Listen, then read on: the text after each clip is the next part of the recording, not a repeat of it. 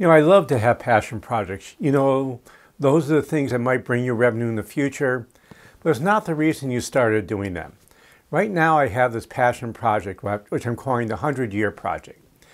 I started this after I read the book, The 100-Year Life by Lynda, Gratton, and Andrew Scott.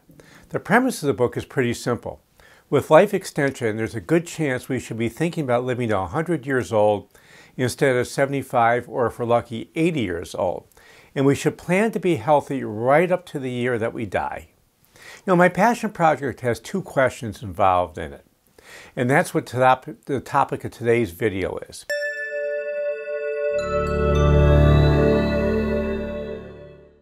My first question is, if you knew that you were going to live to 100 years old, how would you be living your life differently today? If you're over 50, this may or may not be useful to you. I think it is. I have tons of relatives living well into their 90s, if not older. If you're in your 40s, you should be thinking about this. If you're in your 30s or younger, you better be thinking about it. The fact is, if you're in 30s or 40s, a 90 or 100-year life is something that's just going to be the way it is. It's not going to be something that's an outlier or something that you wish you had or you wish you didn't have, but you need to be thinking about it.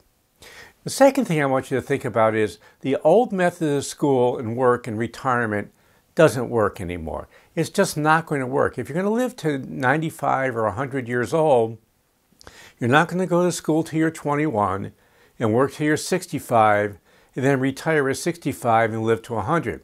The truth is, most of us aren't going to have nearly enough assets around for 30 years of life after retirement. Retirement will become probably 70, 75, maybe even 80, or for some people 85. The truth is, most of us don't have to retire because the work we're doing is so hard that we can't do it anymore.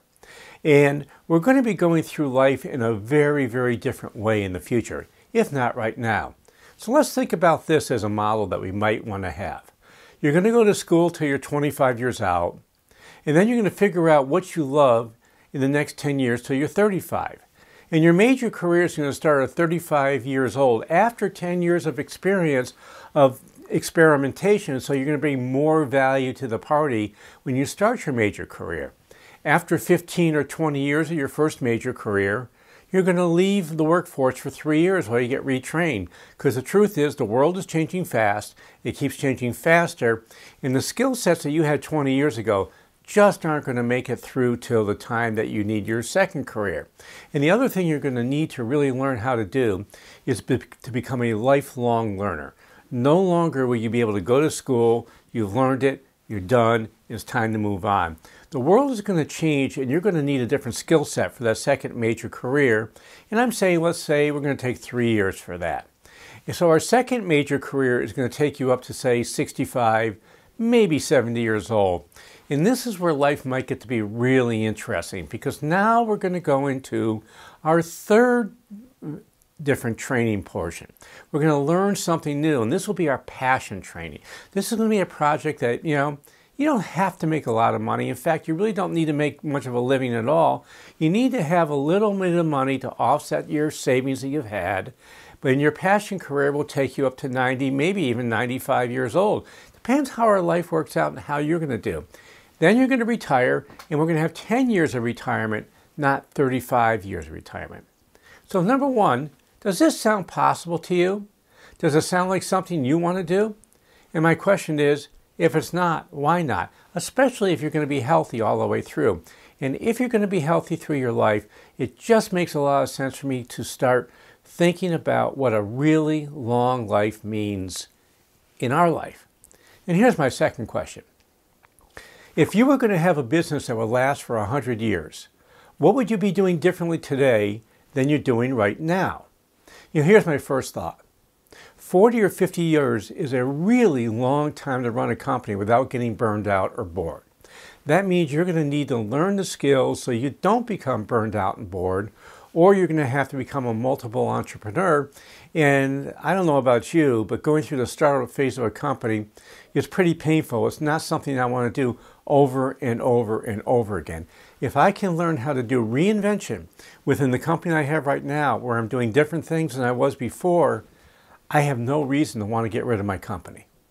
What you're going to need to learn, though, is you're going to need to learn how to become operationally irrelevant. This means you're going to need to learn how to get out of the tactical part of your business and focus on the strategic part.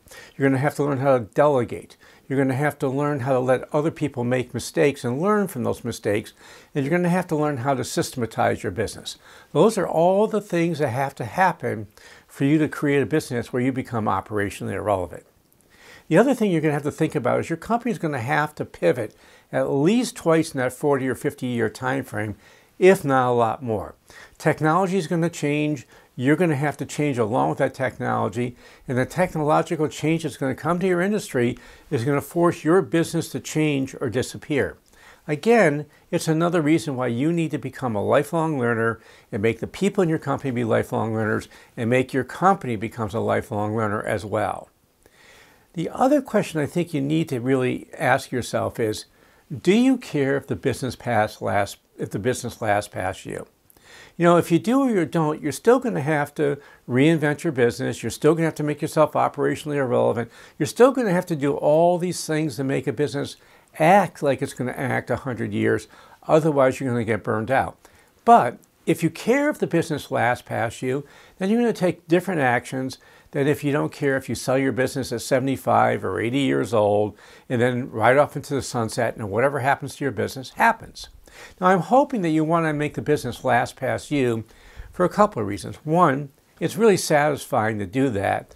And two, the people that help build your business and get you to where you are, they'll get a chance to run the business after you, and then they'll get a chance to do the same thing that you're doing. You know, so here's the other thing that I need to have you think about. Most businesses are not really sellable. So having a 100-year business strategy can be safer and more satisfying. You may decide to do what I call the wind down. The wind down is where you say, okay, I'm going to take my top 20% of my clients and I'm going to find a good home for the bottom 80% of my customers, but I'm only going to serve those 20%. So now I have a chance. I'm going to work 1 day a week, probably make about the same amount of money I was before, because the truth is 20% of your customers create 80% of your profits anyhow. So what you're doing is you're basically saying, okay, that sounds like a good idea. I don't want to have my full company, but I like what I'm doing. I like the industry I'm in, and there's no reason I can't keep doing it till I'm 80 years old. You just need to find a good home for that 80% of the customers who you're no longer going to be serving. You know, I'm going to be doing more programs on helping you navigate the 100-year project soon. In fact, I'm putting together the final touches on our first program, the Sale Ready Company, right now. This program will help you navigate the 8 steps that are necessary for you to create a sale-ready company that you're probably not going to want to sell when you get there. Yeah, you heard that right. You're going to create a sale-ready company, which means the company is ready to be sold, but you're probably not going to want to sell it when the time comes. In the meantime, download our free ebook on the Private Business Owner's Guide to Leaving Your Business in Style. This ebook will guide you through the 8 steps you need to follow to have your business be sale-ready, even if you have no intention of selling.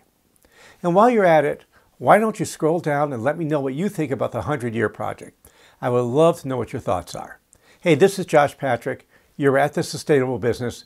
Thanks a lot for stopping by. I hope to see you back here really soon.